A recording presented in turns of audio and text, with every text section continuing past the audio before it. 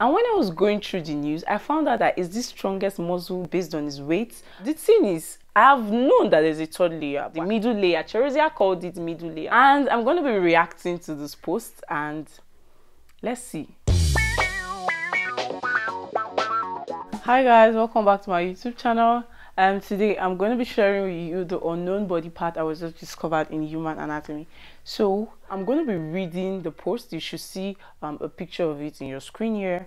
This post was made December 28th, so it's not too long. An unknown body part was just discovered in human anatomy and it's anatomically distinct. Whoa. If you see the curiosity that I was using to read this post when I saw it, okay, let me make you that curious too. So let's find out what this body part is. A team of researchers led by senior lecturer Dr. Can I pronounce this? Merzi from the Department of Biomedicine at the University of Basel and Professor Jens Christoph, it's not supposed to have fa, Christoph from the University Center for Dental Medicine, Basel, please forgive me, has discovered a new part in the human body, a deep third layer of muscle in the masseter muscle, a muscle which is critical for chewing. The truth is, masseter muscle has been in existence. Like for my intro, it is well known to be the strongest muscle based on its weight and is a muscle of chewing.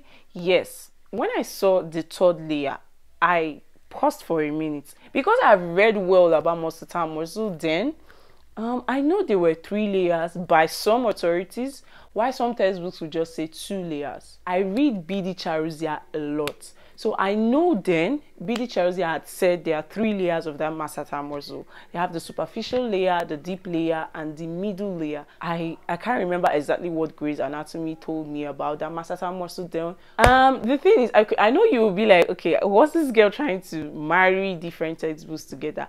As a medical student and a health-related science student, you shouldn't be reading just one textbook because there might be variations. This textbook might be saying something else and this textbook might be saying something else. They might be trying to discuss just like you have in research, you get it.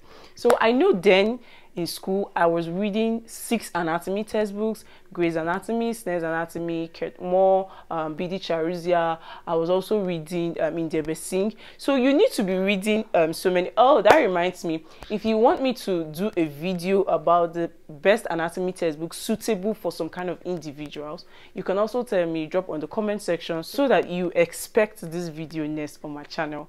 I know back then in school I usually tell some students this particular textbook might not be good for you because of your assimilation rate. So I kind of did some so if you want me to be doing that video, please drop on the comment section to put that video on my channel. So guys, back to what we're saying about this masseter muscle. Hey, we need to take a chill pill because it is something that you need to get it right. So I don't know if this post is actually talking about if the layer is inexistent, if they found out about this third layer, or they're talking about the position. So let's go. Where did we stop? Okay, the modern anatomy textbook describes only 2 layers of the masseter. The muscle has 2 layers, one deep and one superficial. Exactly what I was saying. However, a few historic texts mention the possible existence of the third layer as well, but they are extremely inconsistent as to its position, says the study title. The Human Masseter Muscle Revisited, first description of its coronoid part, published in the Journal of, which describes the third layer of the muscle in detail. So somebody has already done research on this, so I think they might be doing a review. But why would they give it that title? Are they trying to make some money or what? Okay, let's continue. Researchers have dissected 12 human cadaver heads. Okay, if you're just watching this channel for the first time, cadaver means dead body. I hope I didn't scare you. Please, it's for study purpose. That were preserved in formaldehyde, and took CT scans of 16 fresh cadavers and also reviewed an MRI scan of living subjects and identified the anatomically distinct third layer of the muscle as a result of these examinations, according to the report. If you have something to say, please make sure you are dropping a comment right now. This deep section of the masseter muscle is clearly distinguishable from the 2 other layers in terms of its course and function. Mezzis, that's the people that said they discovered, I don't know if it's the third layer or the position yet. The first author of the research said in a statement, oh, it wasn't even a research, and they posted, okay, let's go. Although it's generally assumed that anatomical research in the last 100 years has left no stone unturned, our finding is a bit like zoologists discovering a new species of vertebrate, as senior auditor Toop in the same statement. This deep section of the masseter muscle is clearly distinguishable from the two other layers in terms of its course. I think I've read this. Okay, they repeated it.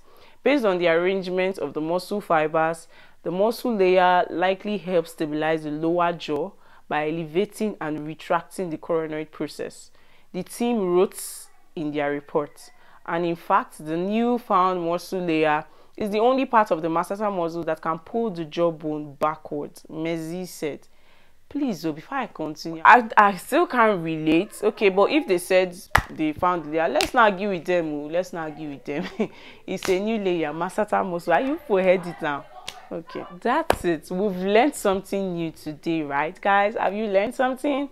Masseter muscle is the muscle of mastication. It helps you in chewing. There are other three muscles of mastication anyways. The masseter muscle is the strongest muscle based on its weight. What else again did you learn today?